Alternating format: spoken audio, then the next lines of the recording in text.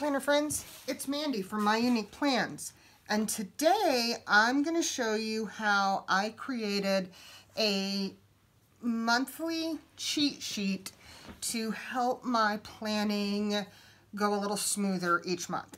So I'm working in my classic Happy Planner, and you know, when I do my monthly overview and then also as I'm doing my weekly overviews, there's certain things that I know are going to have to go in there every single month. So bills that need to be paid, cleaning, meal planning, different things around the house. And I find that as I'm doing one month, I'm constantly having to flip back to previous months to see exactly what needs to go on each week and what day things are due. So to make that a little easier, I have created this monthly plans cheat sheet that I can use each month. Just pull it out and help me plan.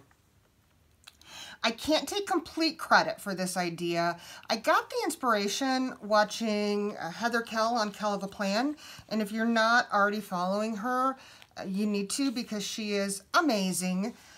But one of the videos I watched, Heather was helping a fellow planner babe figure out how to plan a month in advance.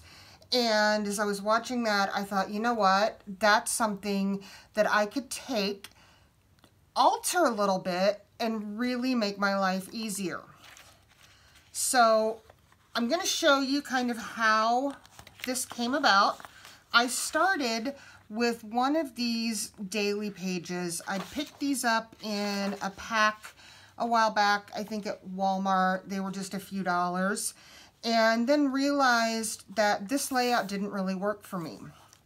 So the first thing I did was I went through and I found some washi tape, and I wanted something that was pretty neutral, would work from month to month to month, no matter where I had it in my planner. So I went with this blue pattern, and I covered up top priorities, by the hour, get it done, and then covered up all of these hourly check marks, as well as these check boxes over here.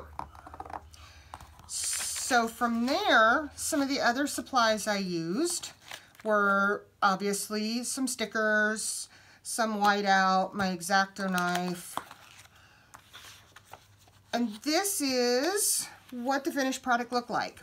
So I had these navy blue letters in my stash that I used to title the page Monthly Plans. Then I took these tiny date stickers and put the days of the month, 1 through 30, right here next to this strip of washi tape. I added a bills due sticker, and here I am writing in what day of the month is each one of our bills due. So we know our power bill's always due on the 6th, our water bill's always due on the 15th, our DirecTV bill's always due on the 18th. These are the dates that aren't going to change. The bills are going to be due the same day every month. Up here, I added a little reminder because I always want to include meal planning in my layouts. So the way that I do meal plan is I sit down and I do a monthly meal plan that I then break down into weekly plans and weekly grocery lists. Here I used these fun chore stickers that I'm not sure which pack they came out of, but I divided it up. So my weekly chore list, I know I'm going to have to clean the bathroom, the bedroom, the living room, those kind of tasks, do the laundry every week. And then down here at the bottom, I use the same stickers to list out monthly chores. So, you know, once a month, I'm going to vacuum the furniture. I'm going to clean the ceiling fans. I'm going to clean the washing machine, clean the dishwasher, clean the garbage disposal.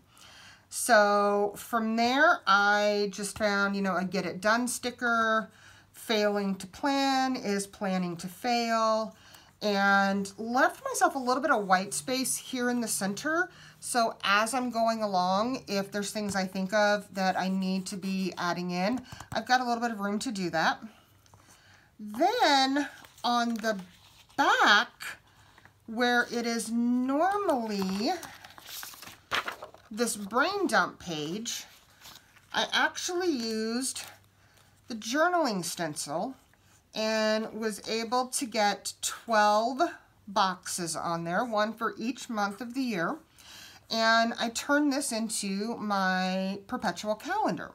So I had these stickers that had the months of the year on it, and one of the colors was this purplish blue that I really liked, so I went with a coordinating Papermate Flair pen.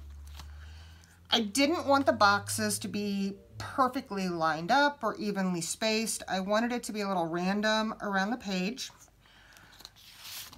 So then I took my white out and whited out where it said brain dump and put a couple birthday cakes and a birthday sticker. And then I found these little confetti stickers that I scattered around the page, a couple that say, "Oh, happy day." So now I've got January, February, March, April, May, June, July, August, September, October, November, December, and then I went through and wrote in all of the birth dates that I need to keep track of in my planner. So the way I'm planning on using this is this monthly plan page is actually going to live in the back of my Classic Happy Planner. So then when it comes time to plan, and let's just say I'm getting ready to do August. When it comes time to do my August monthly overview, I can pull this right out of the back of my planner. I've got all of my bill due dates that I can pencil in. I've got my weekly cleaning tasks. I've got all the birthdays for that month, everything right here on one page. And then as I start going through, you know, this is the week of August 26th.